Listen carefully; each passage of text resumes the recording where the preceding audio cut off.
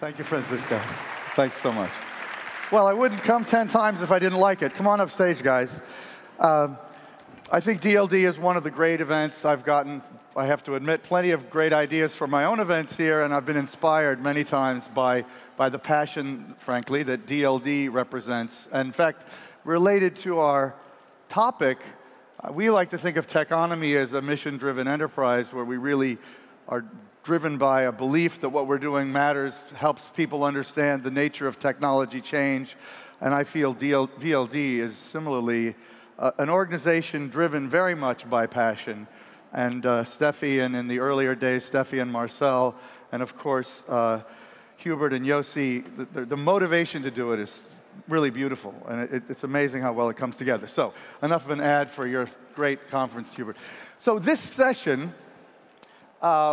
it's a little abstract, passion and ownership. And we had a lot of discussion about what is it really about. So I'm going to give you a sort of my general summary of what I think we're going to discuss, and we'll find out whatever it is as we go on, and it definitely will be interesting with this crew up here. I think what we're really going to talk about is the relationship of the investor to the entrepreneur, and what can be the most effective nexus there. How another theme will be how that relationship may differ in Europe versus the United States. And maybe the most important issue is really what is the way to think about kind of structuring a company conceptually and the relationship between the money and the idea and the people so that you can really have the greatest impact over the long term. And I think these three guys have a lot of interesting things to say about it. Just to quickly introduce them, from this side, Klaus Hommels, who you've seen before, of Lakestar, a venture capitalist, major venture capitalist based in Zurich, in Spotify. He's on the board of Spotify, among many other investments. Thomas von Koch, who is with a company, a big private equity firm called EQT, which is meant to be something of a joke because it's for equity, because that's what they do. He's also sometimes known as the king of the pipes because he's done so many investments in infrastructure, first cable television and now fiber, which he's doing big, big work in, especially in Northern Europe. But he also has a huge investment in a major maintenance company that does, has cleaning people and wide range of activities, and he's starting a big venture fund. That's the new thing you just announced. That's right. Finally, Max Levchin needs not a whole lot of introduction in this crowd. A serial entrepreneur and an investor, so he kind of has both perspectives. Obviously, one of the founders of PayPal, for which maybe he's most famous, and he's very closely associated with the mafia, one of whom was just on stage, Reed and Peter Thiel, of course. Subsequently, he created Slide, a Facebook-related company, bought by Google.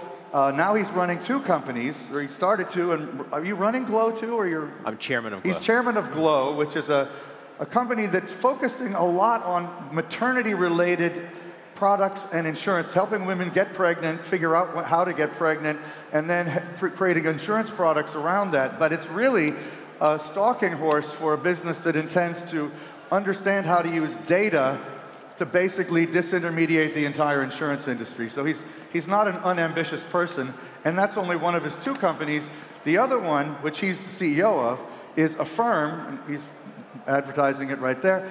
And Affirm is doing the same, trying to do the same thing to the banking industry that Glow's trying to do to the insurance industry, which is basically completely replace it with a whole set of financial products focused particularly on millennials, which you may talk a little bit about in detail. Anyway, so when you guys think about passion and what you do, I mean, what's the first thing you're not into? Thomas, what's the first thing that comes to your mind when you hear about passion? Well, when you go in and invest into a company, if you don't make it personal, that's the first problem. Personal. Because if you don't liaise with the management team and really feel that actually, if you're going to make the CEO, entrepreneur, something, you're going to make them a hero. So my first comment when I come into a company, which we invest into, how can I make you a hero? Because that's really what it's all about. It's not me being an owner, looking down, giving dictates. We're in the same boat. How can I make you a hero? All our relationships, whatever we have, is at your disposal. Would that be true both when you're doing venture investing, which you're about to start doing extensively, And even when you're investing in a pre-existing company, you want to make them more heroic, even if they've been around for decades? Sure. Yeah. Evidently, we're very demanding.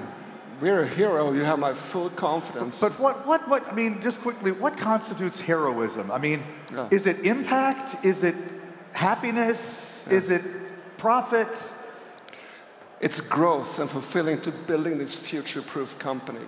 You know, we buy companies, we build them, and when we sell them, we look ourselves in the mirror. It should be future-proof. I know it's very aspirational. No company is future-proof, but when it's totally clear sky, no clouds around, that's the time to divest.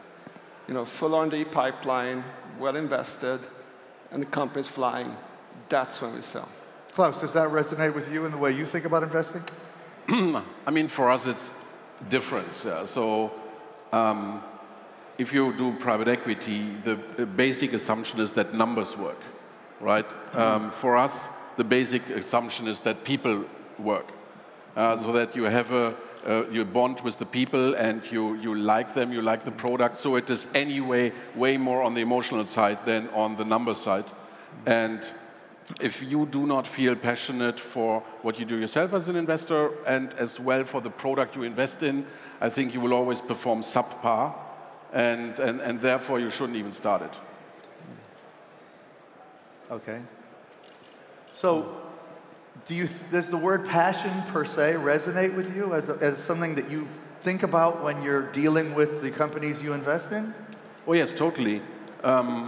Because I look at our industry, as venture industry, at outsourced business development people, and you're only a good outsourced business development guy for the company if you feel and breathe the DNA of the portfolio company, and you have to be passionate about the substance, what they do, because else you do not correlate all the things that you see in your daily life to that company and therefore get it into context with the company and make it valuable for the company. So it has to have an emotional tie and to be efficient in the way that you do as an investor or outside business development guy.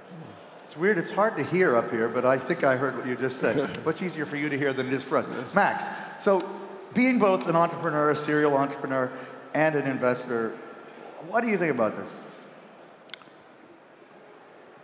So I'm often confused with an android, as I've mentioned. So you're called an android. I've been called an android, I think, by some people in this audience too, and as they wrote about one of my companies. But you don't think of yourself that way. I actually kind of like that, but I think it scares the competition away. So my view of passion is a little bit different, I think, than most. One of the things that's happening in Silicon Valley and probably in other places, there's an extreme explosion of entrepreneurship. Everyone who's anyone is starting a company, which I think is great, at least superficially, but underneath it, there's less rigorous testing going on. People aren't looking themselves in the mirror often enough and ask the question, am I actually an entrepreneur? They're willing to find out if they are and they're not. That's great, and that's fine. But the test can be conducted a priori, and that is, do you have passion for business? Are you actually trying to change the world for the better, which is very important, but not enough? Are you trying to change the world for the better in a form of private enterprise, which is what you should be doing, but that's still not enough. In the end, do you imagine a 100-year-old company with your name on the door creating value, producing positive cash flows? And that last part is very unsexy. It's kind of annoying to like cash flow. Well, you said 20 years when we talked before. You're saying 100 years now? Ideally forever. Okay. Like one of my favorite things to do in Manhattan is walk down Madison Avenue because I get to see the one of the JP Morgan buildings. And it says something like chartered in 1759 on the door. And you're like, that's a forever company. If you're building a photo sharing company that's going to be done in 4 years, you're not an entrepreneur, you're looking for an exit. So to me, passion is ultimately a combination of making the world a better place through impacting people, but it's also a passion for building a company, something that becomes, for worse excuse or worse example, chartered member of the local business community, something that is meant to be a pillar of commercial society. So if you look at the successful venture investments, be it on my portfolio, the Spotifys or the Skypes, but especially like Spotify. So the ideal entrepreneur that builds big companies, successful companies, is 20 to 30 technical background and discovers something in his daily life that he solves with technology. So he doesn't care about flipping. He doesn't care about money. The only thing is he is so passionate about solving that problem that he just starts, and then everything comes totally natural. Yeah. So in the Daniel Egg case, he was passionate about music, and he was lucky that he was in a house that had very fast fiber at the very beginning, so he had that idea already of distributing music through the internet. And if that is the motivator, then the entire DNA of a company is different, and I think that's the best way to look at companies that have the highest potential. How important is it for the investor to share that passion? I mean, is it just a matter of supporting it, or do you actually have to echo it and really feel it yourself as well? I think it's totally important, because it's important for us as an investor, but also on the flip side for the entrepreneur choosing the investor. So there were situations when we were in boards and the entrepreneur is pursuing his passion, and you had to do bold decisions. And those investors that share the passion and the vision, they are supportive in this situation. The investors that look at it rather from a financial modeling perspective, they shit their pants and immediately are protective and defensive if it comes to taking more risk. So sharing the passion at the end for the entrepreneur makes sure that the guys that support you all your way long have the same mindset, the same risk appetite, and the same DNA to make this thing happen. So Thomas, I know that in your new venture business, you think you're going to operate a little differently than has sort of traditionally been the case in Europe. So I'd like you to talk a little bit about what you're planning to do, but also how you think it may differ from the European mindset that has prevailed thus far. And you may want to comment on that, and then I got a question for Max. We've been quite successful with our model to date, buying bigger companies. Really, when we buy them, we take in the best of breed within that industry to populate the board, to really be the sounding board, and also help the management team to grow, to get the right qualified people to grow. Because you know, and I know, growth is not about money, growth is about getting the right people. So this is the kind of business model we deployed, making large acquisitions. I think this is extraordinarily important in venture capital. In venture capital today, my view in Europe is that there is no powerhouse. There's nobody that can support this entrepreneur the whole way through the A, B, C rounds. In Europe, you mean? Yeah. In Germany or in Europe in general, actually, I would claim. So the entrepreneurs are too much out on the road looking for additional money for the A, B, C rounds instead of building their business. If we could deploy the same mindset as we had during the large acquisitions and the smaller ones, and also getting the right people on board in doing it, which we have, where we have, for instance, Kias Kolin, who built Bookings.com, we have Yama Wienblad, who started mobile internet in 1994, and we had Lars Jernov, who was the guy who really turned around King to become from an online to Facebook and later on a mobile game provider. When entrepreneurs should help entrepreneurs, I think there's too much financial guys within the venture capital arena. And this, I really truly believe, since we also have the volume and the size, we can make the difference. We can be the powerhouse, and that's what we. But why would an entrepreneur choose a powerhouse? I think the purpose of having different investors in different rounds is that different investors bring different support, and the support ingredients for an A round is different to a B round to a C round. So then you must really amass a skill set which is so diverse, because maybe for the C round he does need support in China or in the US, and I doubt that one organization could be able to provide all that. We're not going to do this by ourselves, evidently, but if we have a person within that knows scaling from A to Z, nobody can, well, Bookings.com is a screaming example of $65 billion. That kind of guys can truly help. It doesn't mean that we're ignorant and think that we know best all ourselves. I know venture capital, we cooperate. But to give the safety to the entrepreneurs, not to know, they will know they will have capital the next year. They don't need to think about walking the streets. I think that's extraordinarily important. How do you price the next round then if you want to do all the rounds yourself? Oh, we won't. No, we will team up with you. But we're big boys, so if you or others say we cannot sign up for the next round, we say, hey guys, we're here. I'm curious. So we're not going to do this by ourselves. We're very much in collaboration mode. Either of you Europeans, or maybe Max even has an opinion, the day started with, among others, Oliver Samwer. I'm curious if you would think that he represents another point of view. The different ways to Rome, and we have one way. We believe there's a missing gap here in Europe for a big powerhouse that actually can take a company the whole way up. Yeah. I mean, he's perceived in the U.S. as just being about the money and the power, and it wasn't quite asked about that. But you're saying that mindset is a little more common here, a lot more common here. I mean, and there's a lot of other things that end up happening in Europe as a result, even the fact that founders get less equity, et cetera, et cetera. I mean, any thoughts on that? Well, I think if you look at the Rocket portfolio, it's sometimes it's financed by Rocket, but especially if it comes to geographical expansion, in most cases there are local financing entities that have no local knowledge and are instrumental to making you successful in that region. So I think in my view, if I was an entrepreneur, getting different investors well chosen on board is part of the success strategy that is elementary to the different challenges that you have. Max, so you talk about who your investors are in a firm and how you thought through, who you partnered with. So I think about the value add of investors in a relatively rigorous way. Typically, when I try to choose my investors, one of sort of truisms I've learned over the years is you basically choose the one superpower for every investor you take on, and you decide that that's going to be the superpower, and you rely on them for that, and you try very hard to avoid everything else. Not just for the money, though. No. The money, so there's different levels of different stages in an entrepreneur's career. At this point, I've been fortunate enough to be able to choose my investors as opposed to beg my way in. It wasn't always the case. PayPal was funded literally by the 100th venture capitalist we pitched. 99 told us to pound sand. Wow. So it's been a few times.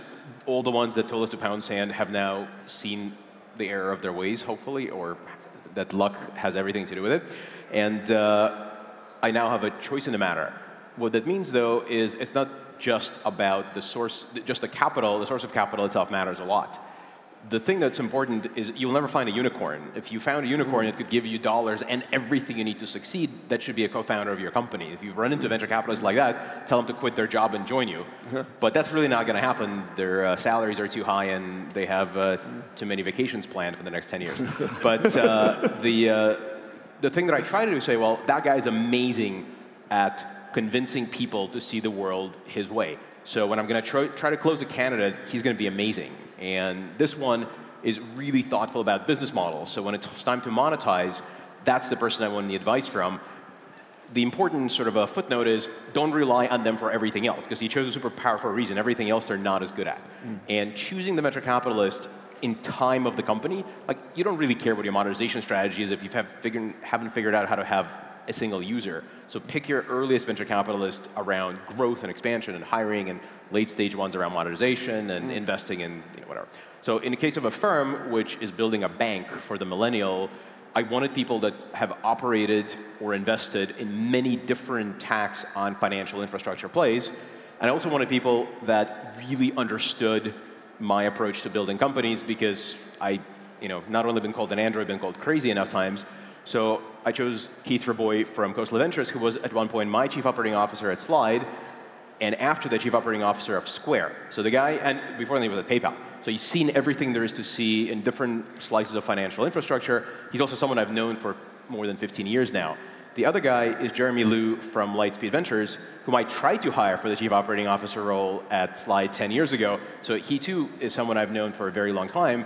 But the thing that he did, instead of joining me at Slide, he became a venture capitalist and basically focused on financial infrastructure investments. So he's the one guy without a math degree who could actually hold the real conversation around Bitcoin, which I typically find mind-numbingly boring because most people don't understand how the thing works. So I picked him and I picked Keith because I knew exactly what their superpowers was. Jeremy's a walking encyclopedia on what's happened in the last 10 years in fintech. And Keith is someone who knows how to operate and scale a financial services company. We have a few minutes left. Anybody has a question or a comment, love to hear that. So, any hands? No? We've put him to Anybody sleep. wants to jump in here? I'm curious, Max, what your perspective is on this difference between Europe and the US. Do you see a fundamental sort of, especially when it comes to investing, mindset differentiation, and maybe how the passion might even enter into that? So I think the general trend is it's converging. I think 10 years ago, you meet people that say, oh, I'm an entrepreneur from Germany, and you would say, oh, I understand what box to put you into. You're thinking that a success would be a $100 million exit.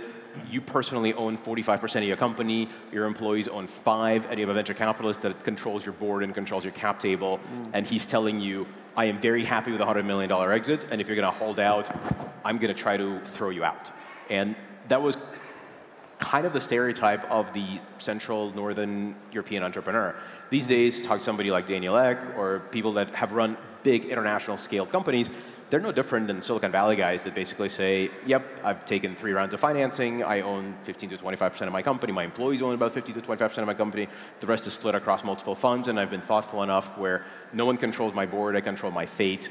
I'm not a slave to an investor. So the trend has been towards more like Silicon Valley companies, but one of the weirder sort of observations that I've seen is you can actually really see this in term sheets. So every time you look at a venture term sheet, you can see the giant movement from the west to the east. So Silicon Valley term sheets are typically most progressive.